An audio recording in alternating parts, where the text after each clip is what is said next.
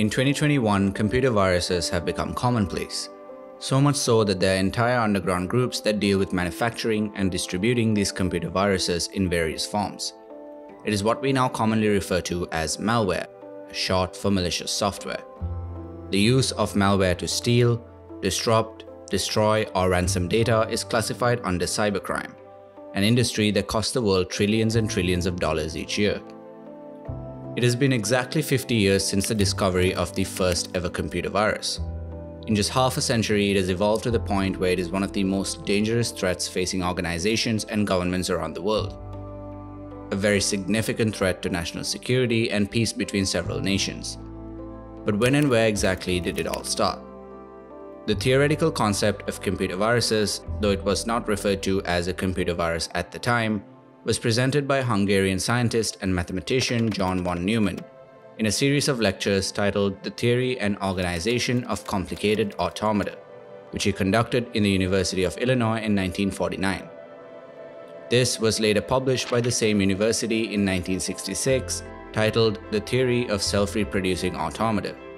To put it as simply as possible, he essentially proposed that as computer programs develop, becoming more intricate and capable of emulating the human nervous system, it would at some point make sense if it were able to self-replicate or self-reproduce.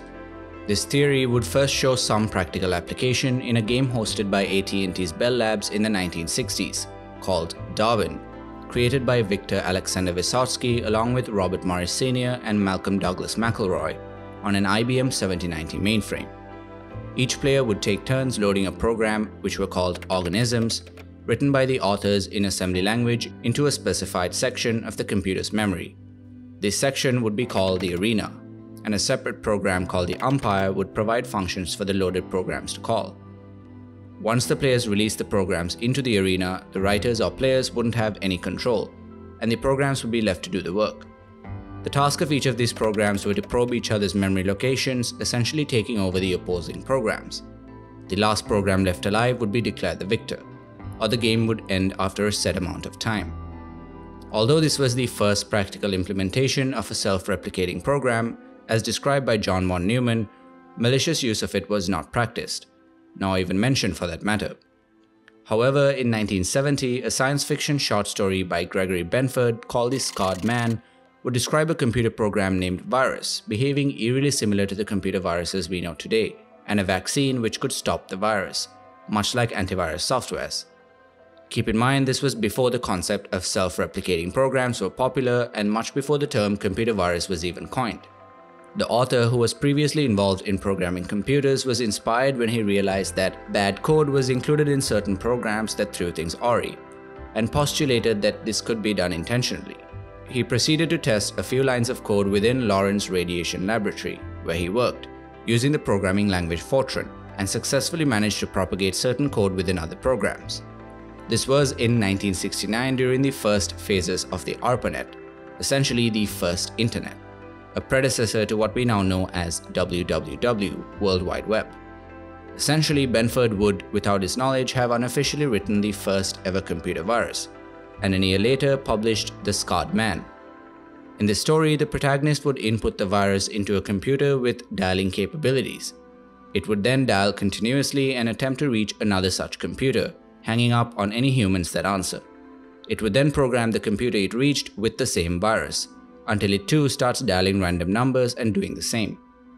The protagonist would then offer to help fix the program for the victims by providing the vaccine, much like how ransomwares operate today. A year later, what is now officially regarded as the first computer virus would be born, albeit for demonstration and not malicious purposes. It was called the Creeper, the name inspired by the green-skinned zombie from the Scooby-Doo cartoon, and it was created by Bob Thomas from BBN Technologies, a company that played a significant role in the development of ARPANET. Creeper was an experimental, self-reproducing program, written in PDP-10 assembly language and was designed to infect the PDP-10 computers, running a 10x operating system on the ARPANET at Digital Equipment Corporation or DEC. When a 10x computer was infected with the Creeper, it would print on teletype machines, "Arm the Creeper, catch me if you can." It would then move along in the network till it found another 10x computer and did the same. And this process would continue. Ray Tomlinson, a colleague of Bob Thomas, would create an upgraded version of the Creeper, where not only did it move across multiple computers but also replicated itself and kept a copy of it in the infected computer before moving along, much like how a computer worm behaves today. It would not damage any files, just simply displayed the message. An annoyance for sure, but not destructive in any way. Ray Tomlinson would also go on to create Reaper that same year, a program that behaved similar to the Creeper, moving across computers, replicating itself, but instead of displaying anything, it would search for copies of the Creeper and delete it, becoming the first antivirus solution, though it behaved more like a virus. Creeper was contained within BBN Technologies and never really made it outside the extended networks. In 1974, 3 years later, the Rabbit, pronounced as Wabbit, virus would first make an appearance. It would be contained within one single device. The program or file would just essentially duplicate itself until the system crashes. The system that was first running this virus would be an IBM OS 360 mainframe. This account comes from a man named Bill Kennedy, who described how his coworker would write this script that essentially replicated itself multiple times till it consumed all system resources and crashed the machine. This employee would soon be fired after for creating the program. If you're someone who's acquainted with IT security, you'd recognize that this is very similar to what we call a denial of service attack, where a website or a system would be flooded with some kind of traffic to overload it and run it offline. In fact, this was more of what is called a fork bomb rather than a virus, a type of a denial of service attack which causes resource starvation by continuous replication. The name Rabbit meant to relate to the rate at which rabbits reproduce. Although this fork bomb was damaging, it was still not intended to be used maliciously, at least as far as we know. One major downside to the fork bomb was that it had to be deployed manually onto systems rather than automatically moving across the network.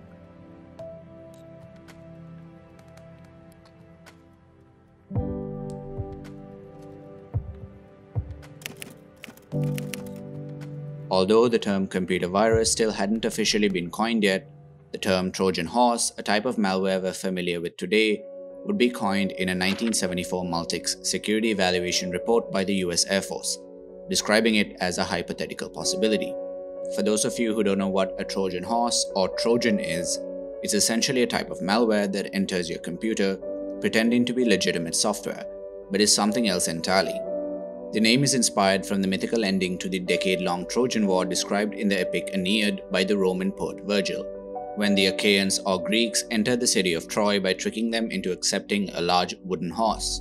Unbeknownst to the Trojans, the horse would be filled with Greek soldiers, who would sneak out in the middle of the night and destroy the city of Troy, bringing victory to the Achaeans. And so the term Trojan came to describe anything that gained access into a secure environment by means of deception. In 1975, a year after Trojan horse was coined as a hypothetical possibility, John Walker, a computer programmer, wrote a program called Animal, using the UNIVAC assembly language. Essentially, on the exterior, it was just a game that asked users 20 questions, in order to determine what animal they were thinking of. If the program guessed wrong, it would take suggestions from the user to help distinguish the specific animal in the future, and even contain the capability to determine if the user was intentionally trying to mislead the program. All the while in the background, it used the program Pervade, another piece of code written by John Walker, which copied the Animal game into every single directory that the victim had access to. The reason that Animal was considered a Trojan horse is because it never disclosed its true intentions, which was to propagate itself. As stated in John Walker's blog, this is how it spread. If the infected user was sharing any directories with other users, then when those users find and run the game, it copies itself to every directory that they have access to as well. Eventually, once a privileged user who has access to system-protected directories runs the file, it'll copy itself into the system library, thus making it available to every single user in the network. The program eventually made its way across the United States, but it was very careful not to damage any existing files or clog up storage in the user's computer. Once again, this was a non-malicious piece of malware. However, John Walker states that this program was viewed with benign amusement by the managers of the systems it infected, and stated that they missed the point. What if his intentions were not so pure? What if Animal was intended to be malicious instead? Fast forward 7 years, in 1982 the Elk Cloner would appear. This would mark the first virus to have left the confines of where it was created and also was given the title of the first ever personal computer virus. Richard Skrenta, at the time a 15-year-old high school student at Mount Lebanon High School, Pennsylvania, often played pranks on his friends. He would give his friends at his computer club pirated copies of games in the form of floppy disks. It was quite popular back then to swap floppy disks with pirated content in them. When the floppy was booted up a specific number of times, the game would just stop working and display a humorous message. After a while, Skrenta's friends stopped letting him near any of their disks. This was when he decided that he needed to find a way to do what he was doing without having to input the code into every individual floppy disk. One winter, in the span of 2 weeks, Skrenta wrote the first ever boot sector virus, the Elk Cloner. Skrenta could input his own infected floppy into a machine, and the Elk Cloner would copy itself into the memory of his school computer. It would then run in the background, and whenever it detected a new floppy inserted into the machine, possibly by another person, it would modify the files and infect that disk as well, while still remaining in the initial floppy disk and the computer it infected. Although simple, this was extremely efficient in how fast it could spread. No serious harm was intended to be done using the Elk Cloner. All Skrenta did was attach the virus into a game in the floppy, and the 50th time that the game was booted, instead of running the game, it would display this small pawn. It's not known how many computers exactly were infected by the virus. However, it did gain the title of the first ever virus to cause a massive outbreak, still with non-malicious intent. In November of 1983, about a year after the Elk Cloner, Fred Cohen, who was a graduate student at the University of South California at the time, came up with an idea while attending Professor Len Adelman's class. You may know Professor Adelman as one of the creators of the RSA encryption algorithm, the widely used public key crypto system. Cohen brought his idea to Adelman, describing how he'd like to create a program and make it publicly available to all users in the university system. The program would be advertised to be doing something useful, but once a user clicked on it, the user's computer would surrender all control of its rights, data, and privileges to Cohen. Adelman sought permission from the university to conduct Cohen's research, and once obtained and performed, it proved to be a success and worked exactly as Cohen had planned. Cohen's program worked by means of replication. He loaded his program into a floppy disk and inserted it into a computer. It made copies of itself and then moved from one computer to another, eventually seizing control of an entire network of systems. Adelman, who was at the time researching HIV in a molecular biology lab, likened the way the program behaved to a biological virus, and eventually started calling these programs viruses. Cohen would proceed to demonstrate this virus in a computer security seminar on a VAX 11750 running the Unix operating system. He demonstrated 5 instances, and in all cases, the virus was able to take control of the system, the first demonstration being the fastest, in just 5 minutes, and the average time in all other demonstrations being 30 minutes. In 1984, a year later, Cohen would go on to publish a paper named Computer Viruses, Theory and Experiments. It is at this time the word computer virus was officially coined. It's important to note that both Cohen and Adelman had no idea about previous instances of computer viruses, such as the Elk Cloner or the Creeper. Playing a part was the lack of an actual worldwide internet and the term virus not having been used to describe these programs before. However, there is no doubt that Fred Cohen and Professor Len Adelman's research, experiments, and demonstrations helped bring awareness to the computer virus and serves as the reason as to why the word virus is attributed to such malicious programs today.